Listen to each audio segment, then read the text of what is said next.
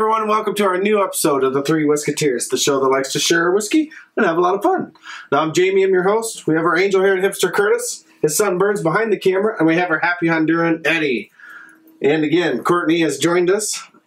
She's our enthusiast professional, I think we're calling her now. Yeah. Yes. From Ben's Beverage Depot.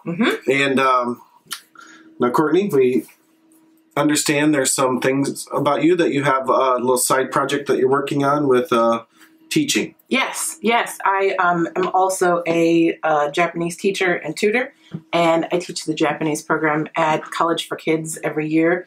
A couple of weeks during the summer. It's a really good time. I throw a lot of Asian candy at my kids to get them to try to study. It totally works. Oh my gosh. Yeah. You can throw some at me anytime, please. Yeah. Well, you have to give me a vocabulary word. You don't get it for free. Candy's not free. Okay. Yeah. I'll get the learning. We may not have candy, but I think we have something else, Eddie. Why don't you go ahead and... Oh, we have something very special. Boom. Boom. We have a couple here that... Couple Japanese whiskeys. The Kurayoshi malt whiskey. What do you guys got over there?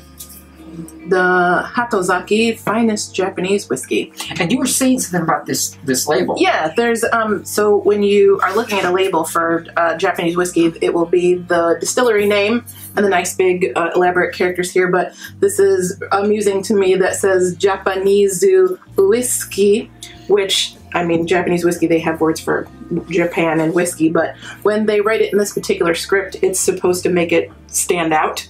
And so I think they're really trying to make their particular whiskey stand out as a result of this is Japanese whiskey. This is Japanese whiskey? Yes. Written in whiskey. We want to start with the young one? Yep. Okay. Okay, let's do the young one.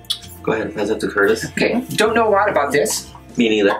Picked it up over at Family Beer in East Dubuque.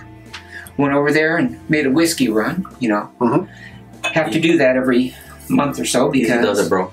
even though Ben's does great things for us, they can't get everything we want. Yeah, not everything comes into the state right away. Yeah.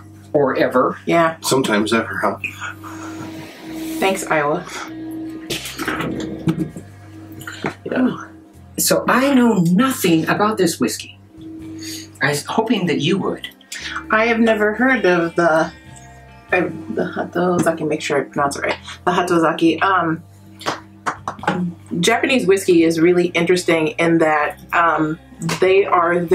each individual distillery is its own entity. They don't share like malts with each other or whiskeys to blend. You do everything in-house. You even have all of your own types of barrels in different sizes from different countries and everything. You do everything in one place. So it's really, everything Japanese that you get is really like single origin. It's just from this one in-house, 100%. 100%. That's wonderful. They keep that secret to how they do it? Yeah, pretty much. It's all their own. Right. So when you have something, everything from every distillery is the purest expression of what they do.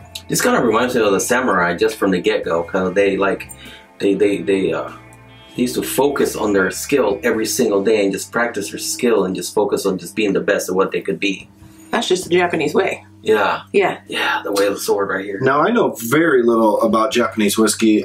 My friend Steve has Japanese whiskey. I've had some in his house.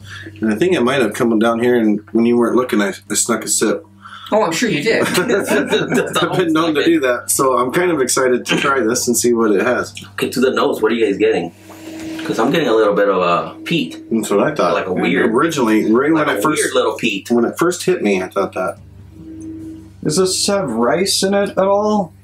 What are the grains? Do you know? I'm not sure about that, but rice whiskey would be labeled rice whiskey. Okay. The oldest stone lighthouse in Japan. Maybe it's corn I'm smelling. I don't know. It doesn't say. Is anybody else getting medical? Yeah. Yeah. Now, you talk about the medicinal, and then we had a little bit. I had some peat, like initially. I had peat. Is there similarities between Japanese whiskey and Scotch? There is, because Japanese whiskey came to be in Japan because after at the end of the 19th century, when Japan opened their country, because they were like a closed country for 100 or so years, and when they opened back up the country, they're kind of like, what did we miss out on in the world? So they sent out a gentleman to learn how to make whiskey, and he went to the University of Glasgow in Scotland and learned like chemistry, and then he like studied and learned how to make scotch, and then he came back to Japan, was like, I know how to make whiskey. And then he and another gentleman named Tori are the inception of the company Suntory. Oh, okay. Yeah, so but inevitably that company split because, and I can't off the top of my head think of his name, the gentleman that went to Scotland to learn how to make scotch made really peaty, smoky scotch, but then Tori did not feel that the Japanese palate would really like peaty and smoky, so they split, and he kept Suntory, and then the other gentleman opened Nika. Nika. Okay. Oh, yeah, I've seen this. Right, so Nika kind of whiskeys are more like a Scottish style with peaty, smoky, phenolic, medicinal, that sort of thing. Whereas like Suntory is going to be a lot lighter, sometimes botanical, a lot of, you know, they're complex, but not peaty and smoky. Gosh, that is so wonderful that this can happen like this where, hey, we got something and we mix it together. It doesn't work out, so let's split it. And we can be really creative here and really creative on the other side, but it's just the origin is from somewhere else. Yeah. I love that kind of craft. Now, So, I propose Yeah. that I quit the show and you just have Courtney do it. Well, she's very good at like the history. She knows way more than I do. She's good with the history. She's a lot more attractive, I'll tell you. Yeah, that's true too. I'm working on growing out my hair, though. I don't have beautiful, long, you know. The angel hair. No, I You're don't. doing just fine, lady. We can pause for a sec if you guys want to like enjoy it, and then we'll move to the next one. Okay.